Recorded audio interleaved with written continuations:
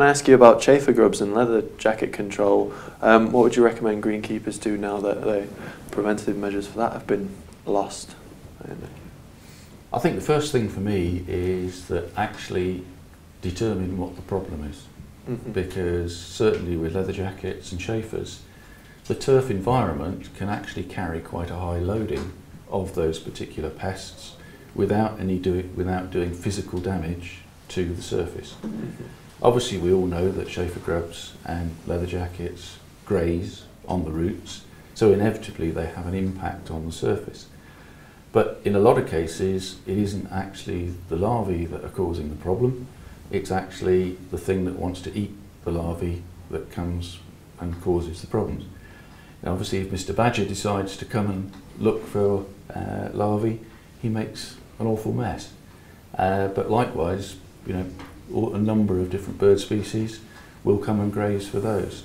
So the issue to me is, if your problem is actually that you have a high enough population of larvae that it's doing physical damage to your turf, you then need to look at some sort of solution for that.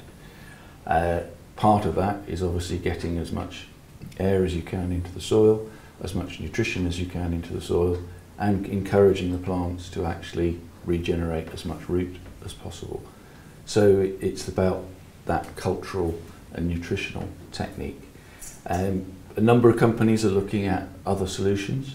If you look at the pesticide registration site, there are only 2 active ingredients that are registered for managed amenity turf in terms of insecticides.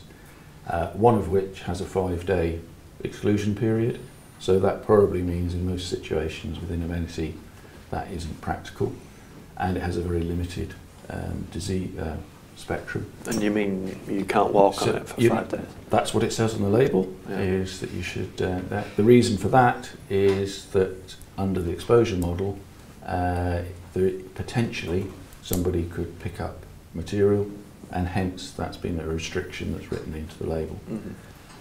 The other option is the garlic extract. That has been registered for nematode control, but it does have some insecticidal activity. So certainly at Rigby's we've been looking at using that window, because legally we're allowed to apply the product, and looking at whether we can actually manage the populations.